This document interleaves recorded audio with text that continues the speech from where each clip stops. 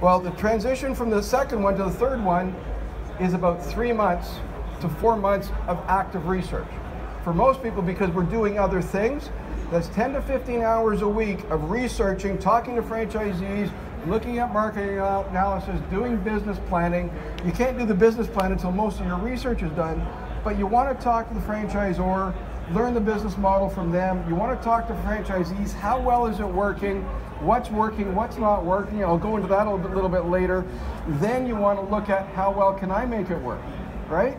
So it takes a lot of time. It's not, hey, let me go to a seminar, it looks like a good business model, I can get rich on paper, let me buy a bunch in a week or two.